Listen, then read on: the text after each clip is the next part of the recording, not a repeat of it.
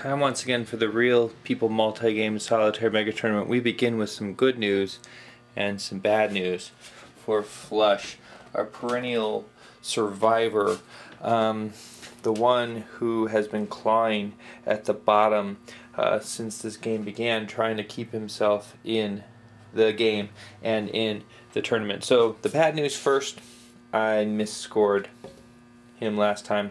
I thought he was tied with Little Red. He's not. He's 1 point down. The good news, he just turned Japanese.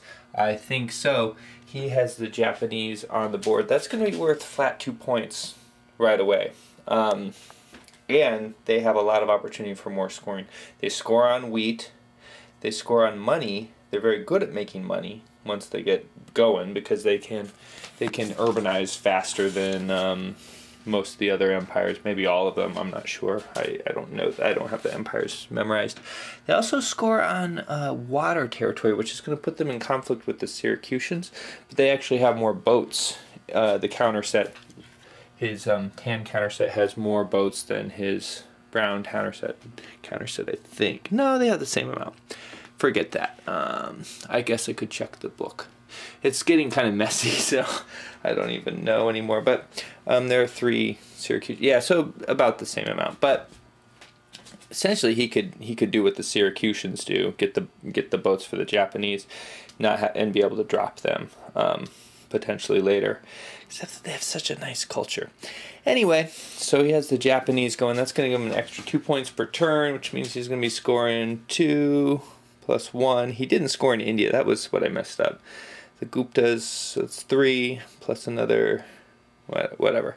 He's scoring more than Little Red with those Japanese. So we'll see what happens. So Cowboys Phoenicians and Flush's Syracusans have always kind of mirrored each other in this game. They both score on water. They have some slight differences. Water and progress. They both get boat discounts, I think. And they're both in a kind of similar situation. They're both become these kind of old, highly cultured, wealthy empires. They have all this money, but they don't have a lot to do with it. No matter how much they spread, they're very limited in how many points they can actually get here. So that's just an interesting observation. I think the Amazons are actually kind of similar as well in that respect. I mean, they're these huge, sprawling empires with all this money and wealth, just money to burn. Runt on her turn, she spent $4 just to give Sir Gawain a bunch of stuff because she has so much money. What's she going to do with it? Flush, for his part, he produced with the Syracusans. He only had a couple of units he could actually put down there because they're so far back in terms of progress. And so he's basically just kind of keeping a lot of money on hand to help shut out Little Red's Chams from getting their 2 points for having the most money. He's not doing that single-handedly, but it's definitely helping. He has more than the Chams there. There's the Chams money, there's his. Giraffes Harappans are doing a counter-strike in India, coming down in 2 spaces, one here in Deccan, and the other one here in Hyderabad. Yeah, Hyderabad. So here we have the Deccan fight. This is over a rather juicy space. It's got wheat and it's fertile, so it's worth 5 during production, which is healthy. You see all of Giraffe's forces have kind of converged on that space. She could only really get very few into Hyderabad, but that's Flush's capital. She'd really like to take that from him as well, because that would give him a negative point, actually. If she succeeds in that fight, the Guptas are going to be not worth really him holding on to because they're just going to be taking points away from him at a time when he really needs to be getting points. So let's take a look at what we have here. 3, 6, 9, 12, 14, 17, 20, 24, 27. That's probably the largest force we've seen in combat so far against 8, 18. All right, so 27 against 18. Now he's going to have some bonuses. -2 to her roll because of this giant here, right? Is that right? Where is that giant? He's hiding under here. And he is an administrator and a tactician. Yeah, so he's a tactician. And is that the right piece? I don't think it is. Oh no, it is. Okay. Yeah, he's a tactician and he's a leader, so he gets -2. And then she also had to cross a river. Defense modifier +1. If any units enter this area crossing. Okay, so that's going to be another -1. So -3 to the roll. And what did we say? That was 3, 6, 9, 14 plus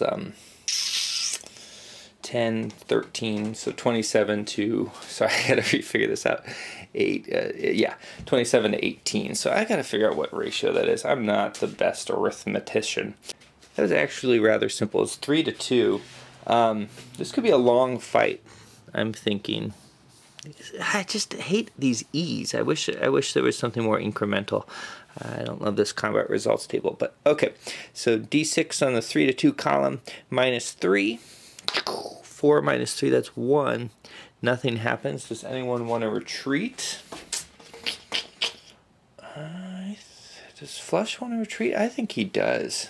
He does want to retreat. So he's going to retreat his guys actually into here. And that's going to give her some trouble. She got a commanding victory in Deccan, but it's probably going to cost her Hyderabad. This disorder is going to go away because she definitely has enough people there. Alright, so let me put down the camera. Alright, so here's the Hyderabad forces. Doesn't look good. Doesn't look good for Giraffe's forces. This is all she has. It's 10. But luckily for her, Little Red played outflanked on her behalf, which she can do because she has more shields than the Marian Guptas. So that's going to have his total, which was 27? 10, 15, 12, yeah, 27 divided by 2, that's going to make it 14, which gives us a 2 to 3 ratio, I think. And she's also going to get a -3 to that. Oh no, -2, because 1 for forest, 1 for river. -2. I wonder if anyone else wants to play any. Let's think. Who would really be? She might. Runt might. No. I don't think anyone else really has, really wants to take Flush out over Little Red necessarily. Yeah, he's not really bothering anyone. Cowboy maybe would want to get him out of there. Cowboy would have done something sooner if that's really what he wanted. Okay, so we're at, sorry for all that, 2 to 3, 1d6 -2. Oh, -3, right? Doesn't he have Thump? I forgot about Thump. Oh, 1d6 -4. That's going to be rough. 3. 2 to 3. Half the attacking force. Okay, so all the attacking force, and then the defenders lose half that amount. So the poor elephant died again. But still, that's wearing away at him. Not the end of the world for Giraffe, and I think she definitely has India. She's just not giving him that deficit that she was looking for. What she couldn't do with military, Giraffe is ending up being able to do with card play. She actually got double destiny actions going, so she got to kind of cherry pick a number of cards. Flush got 2 as well, however, but it wasn't enough for him. So she played Empire Collapses. That's going to get rid of all the units in any disordered area of his empire. He played a card to counter that, but she played a card to counter the card that he was playing to counter it. And so at the cost of 2 cards, she's going to be getting rid of all of these fellows here in his capital, which makes it so that it's not very attractive for him to hold on to the Guptas anymore. They're going to cost him a point this turn, and as long as he keeps them until he can get Hyderabad back, which it would be at least 2 turns, right? Because he's going to need to produce and then move. He's going to be losing points. So he'll probably get rid of them, which is bad for him because that's a blue counter set. So if he gets rid of that blue counter set, someone else is going to be able to snag it, likely before he can. The turn order, by the time he gets rid of it, it would be Little Red's turn, if Little Red's still playing. So pretty vicious move. She's still not done with her civilized actions. So let's finish that up.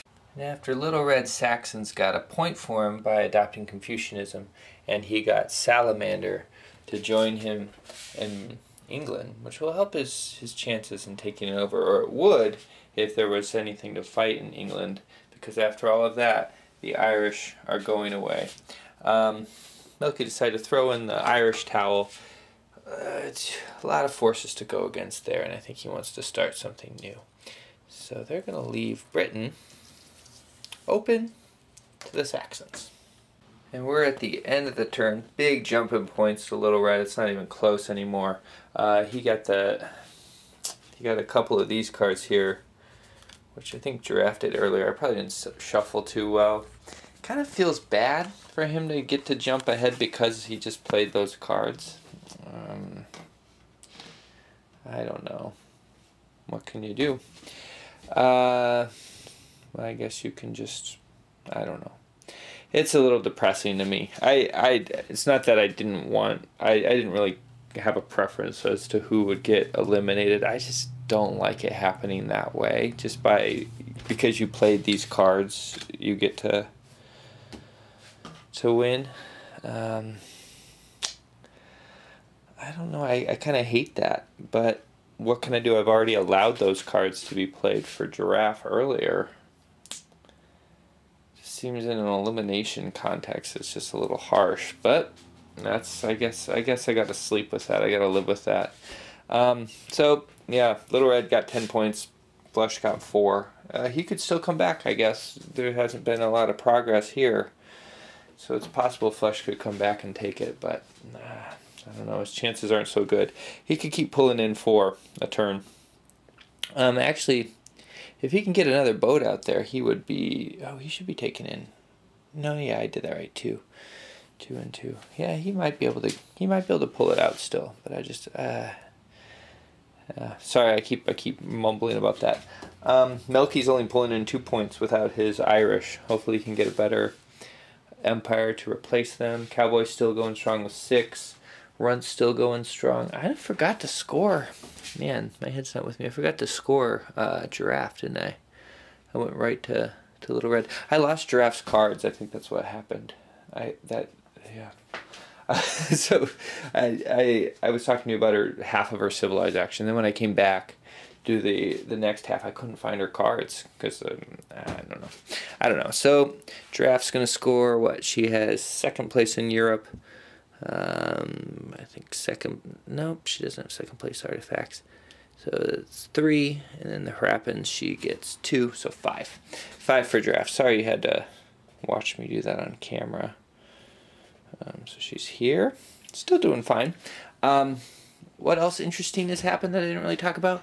The early Finns are starting to spread out. They're going to be contending maybe for 2nd place in Europe pretty soon here. Saxons are going to have Britain. Chams are over there. You know, we're kind of returning back to some semblance of how it used to look. Milky is the one who's, I think, overall doing a lot worse than he was doing. I mean, his Arabs, who were going to be his shining star, they just got beat back. And I don't know how he's going to go against what Cowboy has built up with the Phoenicians unless the Phoenicians leave. Which they could. You know, they're not very useful. Cowboy's just scoring easy points over here, although the Phoenicians are a strong people. Syracusans doing their thing. They might give Flush a chance. I think I'm just kind of babbling now, but that really disturbed me, the card thing. So it's a way that the system doesn't flush with the player elimination. It's not supposed to be used for player elimination. Anyway.